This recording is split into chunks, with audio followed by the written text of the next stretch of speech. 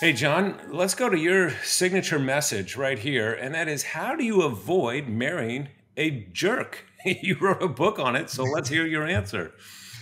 Well, I got to tell you, one of my frustrations with a lot of self-help books is that they hyper focus, about two-thirds to seven-eighths of the book is about how to do it wrong, like what goes wrong. And then they just have this one little section, like the last chapter. So that book is at least, two-thirds to seven-eighths about how to do it right, what right looks like. But Okay.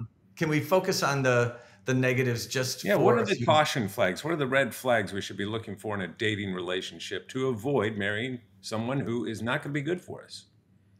Well, the first one is somebody that is a habitual boundary breaker. And that could be like a player who just sees commitment as more of a source of kind of, being locked in, or like a source of it being entrapped rather than a source of security. So, this is the person that kind of probably loves to party and marriage. Why would I be thinking about marriage? It's not really that. It's about having a good time. Am I getting this right?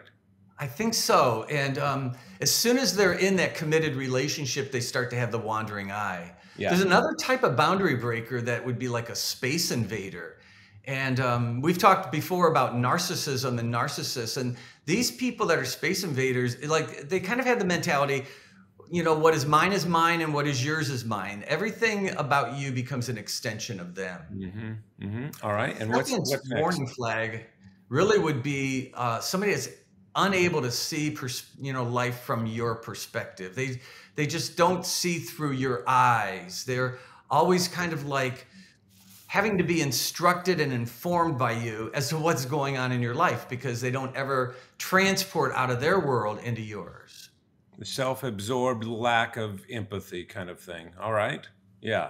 These are The some great third red markers. flag, yeah, Yeah. the third red flag I say would be poor emotional balance. And this could go also in kind of one of two extremes. So one extreme is like an emotional volcano, somebody that is going to blow up. Now, it doesn't always have to be anger. It could be any kind of emotional blow up, or they could be a bottle up blow up where they go for a long time fuming, be kind of passive aggressive. But the opposite extreme is sometimes very hard to detect. And that would be like an emotional vacuum, somebody who's just kind of emotionally vacant. They seem like this easygoing, wonderful person.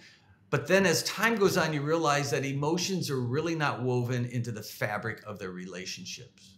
Boy, these are great points. And that's so important because you need someone that is in touch with their emotions and can articulate those emotions. It's one of the hallmarks of a healthy person. John, this is so fabulous. So just give us the three again. Number one is, The number one is the habitual boundary breaker, inability to see things through your perspective, or that number three, they have poor emotional controls. One last thing I just say is always check out whether it's a performance or a pattern. When you see good things, yeah, it might be a performance. yeah, Make sure that the pattern is there and you give it enough time yeah. to really be able to test out these red That it's part flags. of their character, not just an isolated event. John, this is gold. Thanks as always. Thank you, Les.